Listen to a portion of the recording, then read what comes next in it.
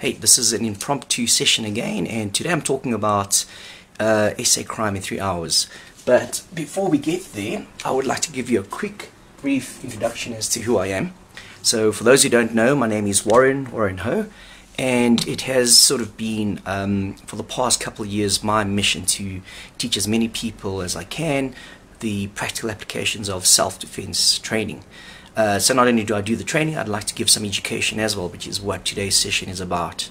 I am based in Johannesburg, South Africa, and some people call us the sort of the heartland of crime. South Africa does have crime, but not as, so does every other country. And what I am going to discuss today is some of the crime stats that we had from the last year, 2017-2018 period. Now, the South African crime stats run from a March to March period, so March 2017 to March 2018, and they release more or less around the September period of that year. So we're looking at the stats for last year up until beginning of this year, March. The new crime stats will be as of September this year. So I wanted to go through the crime that one could experience in 3 hours, and just taking the stats and sort of dissecting them and seeing what is it that one could experience within 3 hours of of crime in 3 hours in South Africa. So let's go through a couple of the stats, and please excuse the crude board. Oops, not supposed to see that yet. But essentially, it's the most effective way to take a look at what we're looking at. So the possibilities of being hijacked today in South Africa is 45 times. You could get hijacked almost 45 times in South Africa per day. Alright, then being murdered, there are 56 murders per day in South Africa. That's pretty scary. 56 murders per day, every day, for 365 days as of that year, that period. Your home being invaded, there are 61 home invasions per day. And being sexually assaulted, whether you're male or female, the total stat is 137, which is also rumored to not be the true reflection, as some people will not report the crime due to, feeling embarrassed about it, or, not having faith in the law enforcement to do anything about it. Number of robberies, which will happen per day, is 379, and lastly, the times that people have been assaulted, there have been 880 cases reported per day, assaults in South Africa. So how does this translate to a 3 hour period? And this is what I wanted to show you, what can happen in 3 hours. So in 3 hours, this is what can happen. There are 6 hijackings every 3 hours.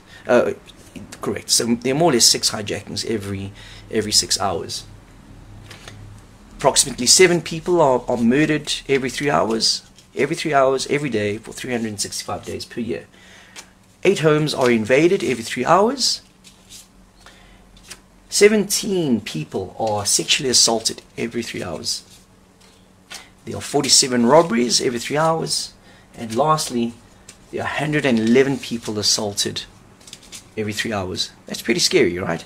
So what I'm trying to prove here is that in every 3 hour period, your chances of becoming a victim of crime is just over 200 times. Your possibility of becoming a victim of crime is 200 times every 3 hours out of one of these 6 what we call major crimes of South Africa. And that's pretty scary stuff.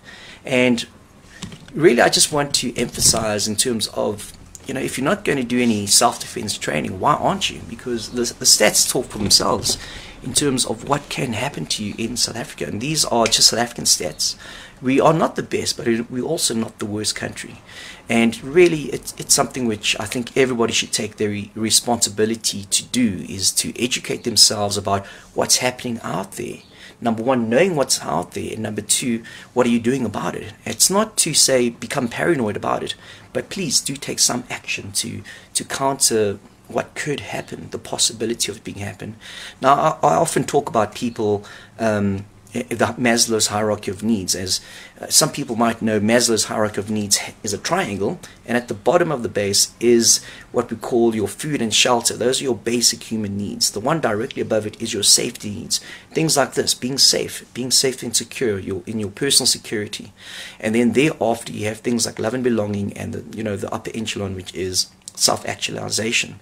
Now, I always keep telling people that you can't feel and belong anywhere and reach those upper higher aspirations if your safety level isn't secure. If you take that safety layer away, everything above it comes tumbling down. So again, I just want to emphasize, this is what can happen in South Africa, the 6 major crimes.